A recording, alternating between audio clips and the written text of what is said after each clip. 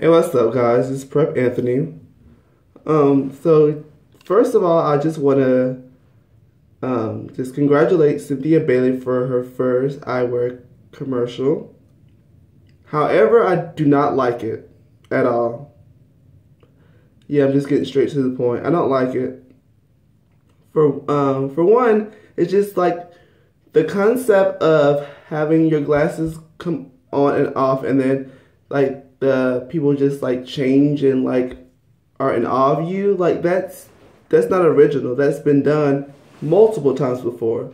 So I'm thinking that because people, that's obvious. People know that that's been done a million times before. I thought that they would put a twist on it and make it more modern or something to make it different. They did make it different, but different bad. It just was a very slow, like monotone, like it was just like boring. Like it wasn't no like excitement. It wasn't nothing captivating about it to get your attention to make you want to buy these glasses.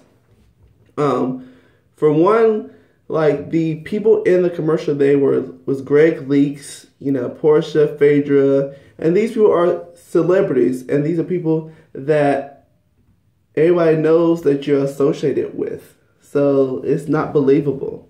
You should have been around like people that you weren't always attached to. That would have made it a little bit more believable.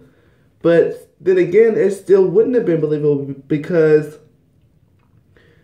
like whenever she has like the glasses like on, everybody's just like what?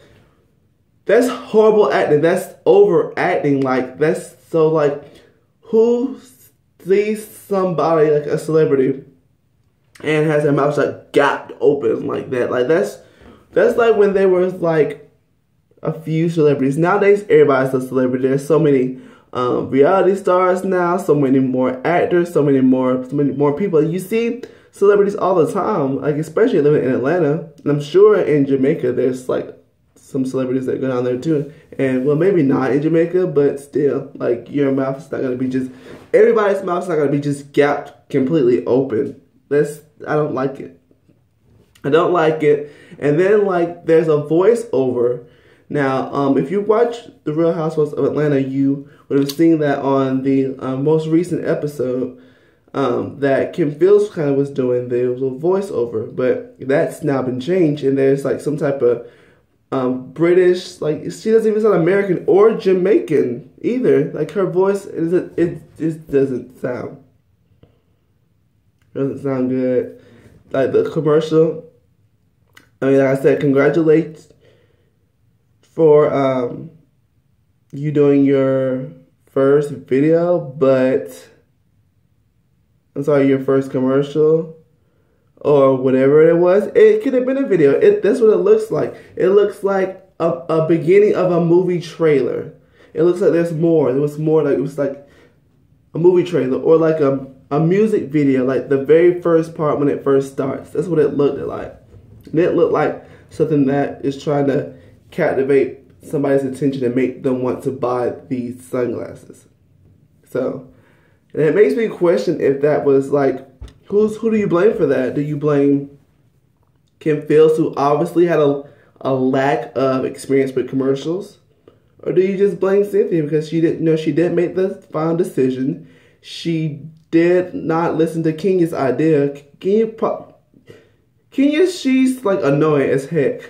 She is, but at the end of the day, like Kenya, she probably had something creative, especially when she's competitive. So she probably had something that was way better than Kim's idea, just because she's competitive and she doesn't want people to give any more reason to like talk about her. So I'm sure that Kenya had a better concept because like Kenya probably could have a lot better.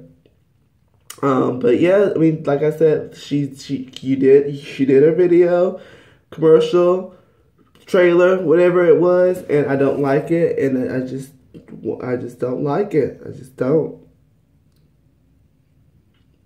I'm very disappointed, but hey, hopefully, I wish you the best of luck, Cynthia. I hope you make a lot of money on this commercial, but